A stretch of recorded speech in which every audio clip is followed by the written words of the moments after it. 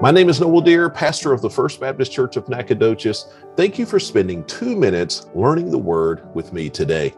In part, my Bible study focus this morning was on 1 Corinthians chapter 1, verse 17, and I want to read that verse to you. The Apostle Paul writes, "For Christ did not send me to baptize, but to preach the gospel, not with eloquent wisdom, so that the cross of Christ will not be emptied of its effect." It seems that the Apostle Paul is presenting two things to us. One is the eloquent wisdom of man, and the other is the simple gospel message of the cross. And he's telling us that there are some significant differences between the two. And so in my devotion time today, I wrote down many of those differences, and I want to share two of those with you. Number one, eloquent wisdom is meant to impress you with the communicator.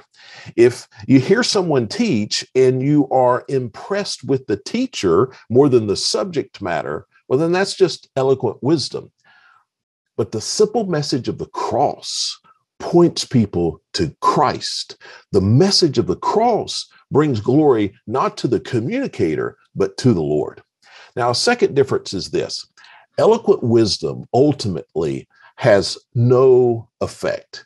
It may enlighten us, but it will never change us. The wisdom of man will not improve man, but the gospel message of the cross brings forgiveness and freedom and life. It is the cross, the message of the cross that we need. And so I am thankful to the Lord for the simple message of the cross that says it is neither by some intellectual achievement or by some extraordinary self-effort to change my life that I come to have a right relationship with the Father, but it is by an embrace of Christ's work on the cross and a surrender to his lordship in my life that brings the adoption into the family of God.